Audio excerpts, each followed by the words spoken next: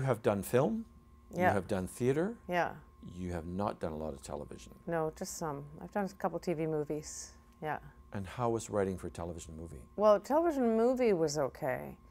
But what was difficult, a couple times I've tried to write for episodics, and I would like Street Legal. And so they'd hire me and I'd come in and I'd bring in big guest characters and I'd ignore their characters, the Bible, because I found them boring, you know. And so they'd say, yeah, that's fine, but where's our Carrie and our, you know, all these? And so it just doesn't work for me.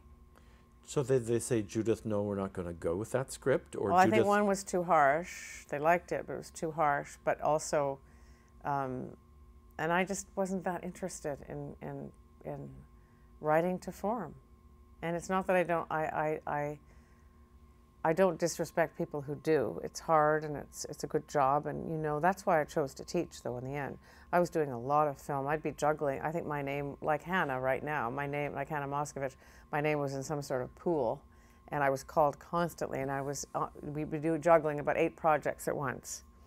But I was totally being demoralized, and my voice was being corroded as a writer. And you'd have to just think, ka-ching, I have all these small children, I have to make money, and I find myself desperately pitching stupid ideas to people who sat there because I needed the job, I needed the money. So you pitched story ideas for Oh, series? everything. I did everything I could think of, and I wrote a couple of features as well, and that was interesting. But then when I got the opportunity to have this job teaching, at first I was pretty blasé about it, not being a person who thinks, you know, consequences. And thank God for it, because I get to share what I love. My work is considered my research, so it's valued. And it's just great. It gives me the opportunity to do things for free. I mean, the first year of Rare was completely just volunteer. And you don't like writing to form, or form I don't like robs you writing of your someone voice? else's form or someone else's characters. Not interested. I need to create my own, and it needs to be on fire. I can do it, but it feels like an assignment. Just like sometimes you might have noticed that, you know, you have playwrights you love, and you see a play that slightly disappoints you, and then you learn it's been a commission. Right. Haven't you found that? And the juice is sort of missing. Right. It's well done, competent, but the juice is missing. And that's something we have to balance. So who sets the form? We're talking mainly network drama here. We're not talking cable. We're not talking HBO, though that has its own form as well. But we're talking network television, whatever. Oh, I think the ads do. It's, you know, 8 acts. People who run those shows know all that. People like Maureen Brebner would know all that now. I think she runs Rookie Blue. 8 acts, and something has to happen by this act, and you have to have, you know, and all those terrible Robert McKee screenwriting textbooks you introduce the world, you have to have an inciting incident by page 17, you know, all that. And the builds, there's a twist, there's another twist, there's the unexpected, there's the climax, there's the, you know. But they like own the marketplace. Yeah. They own the center part of the narrative spectrum. Yes, they do. Most of the world goes home and watches CSI or Unbelievable. whatever. What is our thirst for violence? What about The Walking Dead, the most popular show on television? You know what it reminds? Have you ever seen it? No. Oh, you should. You should, because sociologically you should. Because it's survival, it's post-apocalyptic, everybody's a zombie who dies. You die, you turn into a zombie. And so what it really is, it's just like pornography is, you know, there's a little bit of dialogue and then to the sex. And there's a little bit of dialogue and then it's always to the killing the zombies. So the zombie comes and they have an axe and they split the head in half. They cut the head off. They stick it through the heart, and that's what people are waiting for. And I was reminded of Rwanda, because in Rwanda, the Hutus were taught to call the Tutsis cockroaches.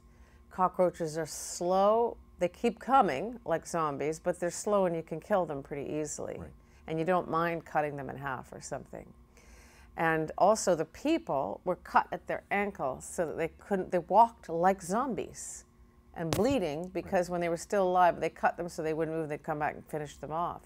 And so I'm just thinking, oh my God, this is training us to be entertained by this, and this muscle of denial I'm talking about. It's okay, even though this was a sweet little girl yesterday and she died, you've got to kill her, because otherwise she's going to eat you. Right. So it's training us to be an army. And that's how you train, you know, just like British boarding schools were really all about training the boys to be cruel. They had to be, obey orders, be callous, be cruel, because then you'd be good in the army, you'd do well.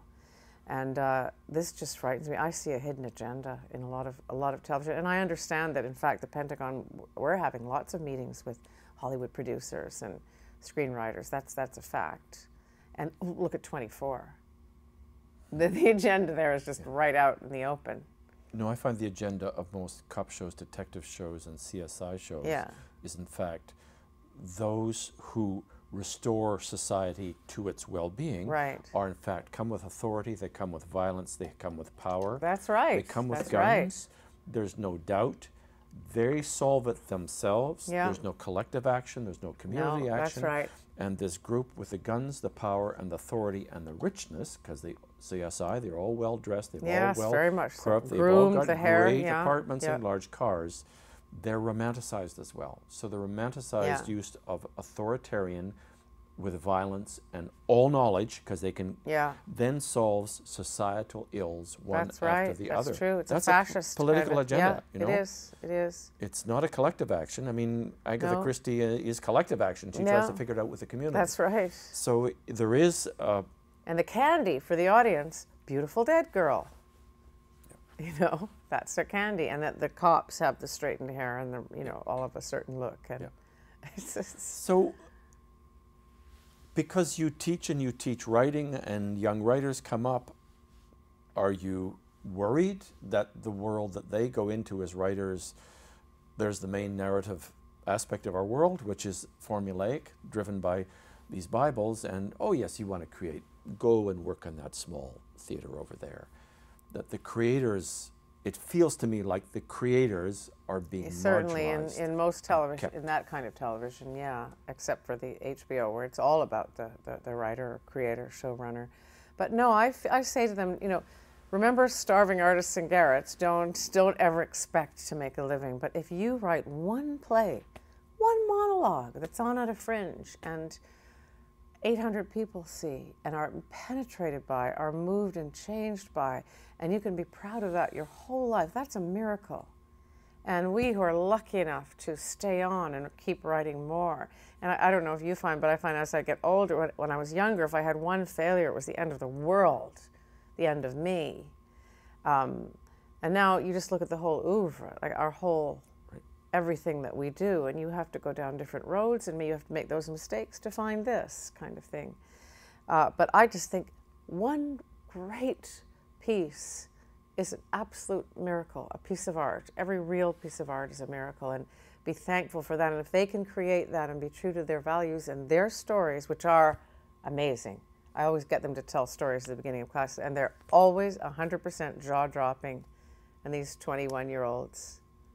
In fact, right after Margaret Wente had written a column saying that rape culture is all bogus and there's no such thing, I had that first class. 7 of the girls had those stories about being raped in Frosh Week. I just wanted to take and send it to Margaret Wente and say, no, there's no rape culture. I appreciate your optimism. And I guess I want to say, have we not, because I can be a pessimist, have artists of our age not inherited, we lived the sweet spot, where the culture made space for us. Yeah, they did. To build a theater, to write a play, to have a play in a small place. And that the world that the young writers are going into now is not that sweet space. That the relative amount of funds that are coming from public bodies and whatever to keep the creative edges going is shrinking in proportion to the whole thing, to the whole narrative universe. And our narrative universe is occupied by the main narrators, which are network television dramas, network television ads, network television news. So while we were afforded the possibility to explore all these things as young artists and middle-aged artists, the young generation in your class are not going to have that. Am I being overly pessimistic? I think you are, because I look at my can scene that arrives in my inbox, and there are competitions and theaters. You're looking for work for young people, And if it's your vocation, your passion, that's what you will pursue, and that's what makes you I remember saying in a rehearsal hall, my partners and I, we looked at each other and said, there is nowhere we would rather be. This is so extraordinary. And yes, the funding, because Rare was all very well, it was for the Fringe, and we did it for free, and then we got a little bit of money, and were able to pay people. And for instance, for this wheelchair project, we did get a Trillium grant for the first workshop, and we are waiting for the second. But pardon me to be a little pessimistic here. Here's Judith Thompson, there's your career, there's your skill at writing, there's your track record, and here you are doing a project called Rare, and you're waiting for a little bit of money? Yeah. I'm sorry, I don't... But here's what I do have. That's dark clouds on the horizon for me. Here's the positive thing. You're so positive. I like Albert Schultz, you know, whatever people's doubts, he's pretty amazing. He saw Rare, he called us down. We thought maybe he'll remount it or something. And he said, yeah. He said, but I want you to do a 4 or 5 year residency, and you create these plays every year. I will give you free rehearsal space and a free theater and ushers and publicity, and you just give us 50% of your box, and you have to pay your soft costs. And I just thought, that's a visionary. That's incredible. Right. And of course I said yes. And I'm 59, and I've just created a company. I know all these 20-year-olds are doing it all the time. But I never thought I'd take the reins like this. Right. And I have amazing partners, one very young and one in my age. And we have created it, and we're doing it. And I'm as optimistic as ever. I feel like I'm just starting out. I like that gesture.